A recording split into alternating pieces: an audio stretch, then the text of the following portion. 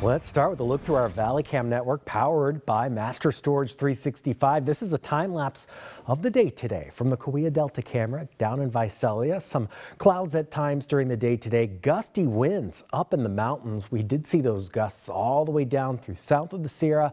However, through northern California and northern parts of the Sierra, those gusts were much more strong.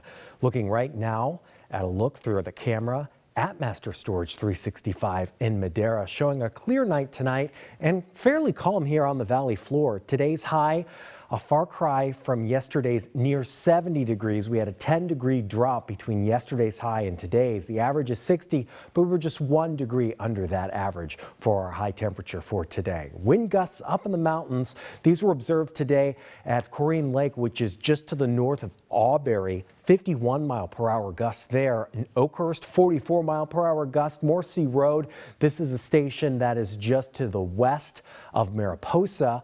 48-mile-per-hour wind gusts there. North Fork, a power station just to the south of North Fork, clocking 49-mile-per-hour wind gusts.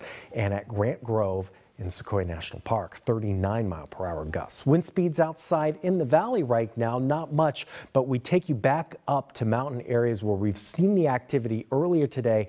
We will see that spread out and become a little more active once again, going through the midnight hour tonight on until 1 a.m. It's this area from Bass Lake on through North Fork to Shaver that we could still see some gusts in the 35-mile-per-hour range, also down to Hume Lake in the Dunlap area. Possible to get some more of those gusts time to time as the night goes on. So these winds are not disappearing quite as quickly as earlier anticipated. However, they will be diminishing as we go through the day tomorrow. Your renewable solar forecast shows a slight drop with some cloud cover in electricity generation tomorrow. It will be back up by the time we get through the middle of the week with sunny skies on through the middle of the week this week. While satellite and radar shows just a few small snow flurries in places through the Sierra through the last 24 hours yesterday and today. And Futurecast is showing dry conditions as we go throughout much of the week this week, and cloud-free conditions too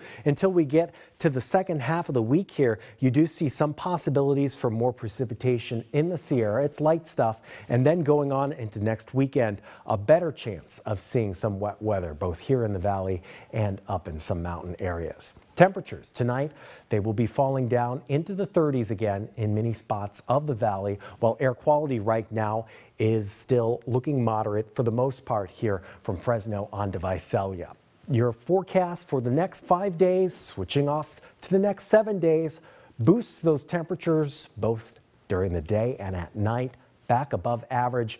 We will see 70 degrees by Thursday before some chances even here for a slight chance on Friday in your local Weather Authority forecast. Available anytime at yourcentralvalley.com.